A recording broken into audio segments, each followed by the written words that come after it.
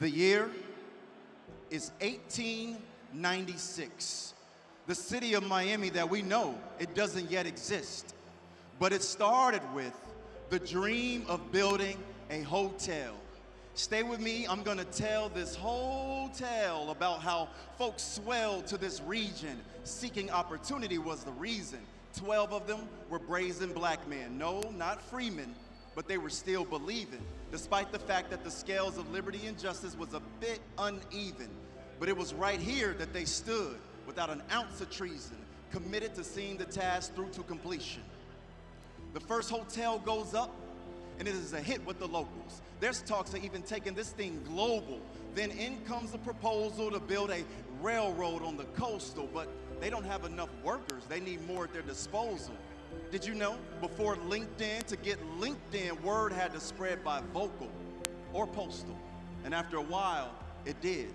Then in comes 162 black men in total.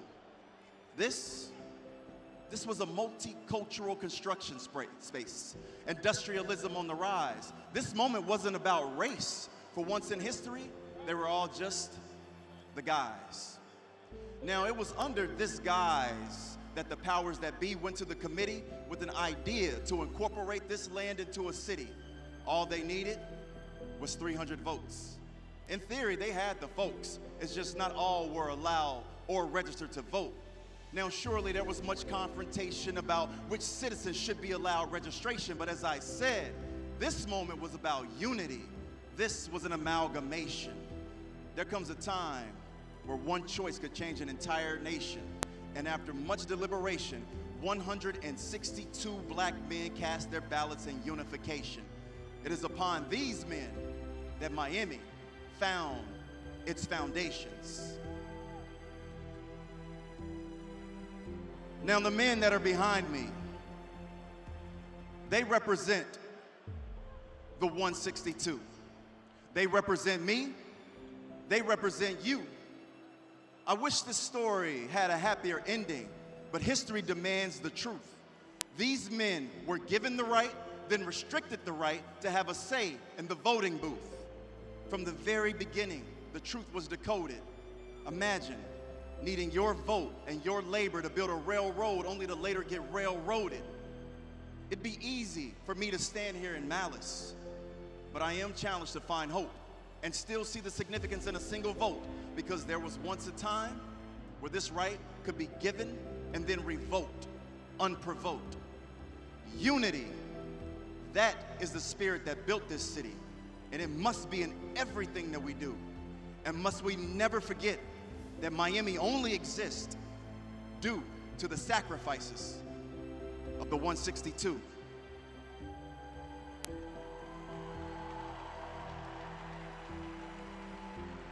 Yes, what you heard is 100% true. Without the votes of 162 black men, the city of Miami could not have been incorporated on the 28th day of July in 1896. We stand here tonight on the shoulders of those men to honor them and represent their legacy. Once the city of Miami was officially incorporated, the names of those 162 black men were removed from the voting roll, just as the real work began to establish representation and therefore the new city's laws and statutes, many of which would restrict the lives of the very men who were needed to create Miami. The incorporation served as both the beginning and the end of black participation in the political process for the next 60 years.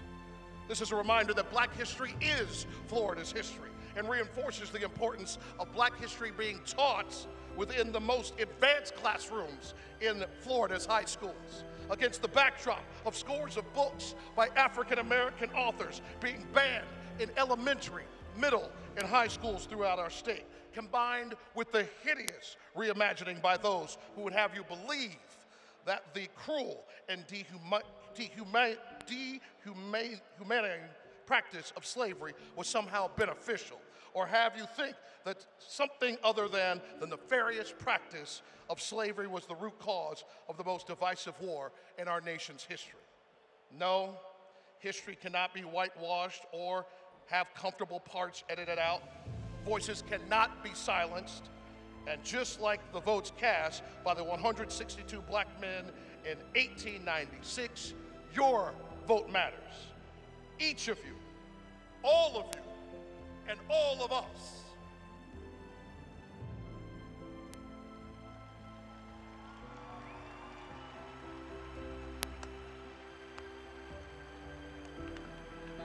The Miami Heat would like to thank the Miami Heat players, coaches, and training staff for joining together with Heat staff members, Heat season ticket members, and South Florida community members led by Gail Nelson, president of Big Brothers Big Sisters Miami, to stand, honor, and represent the original Miami 162.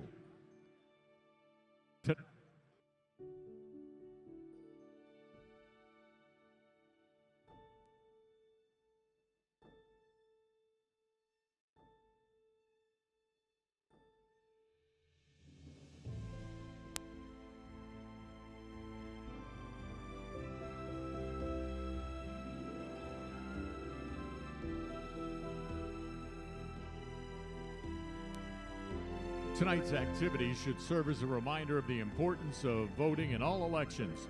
Decisions that impact your life are made as a result of elections, both locally and nationally. To make sure you're registered to vote, please visit heat.com/vote to check your voter registration status.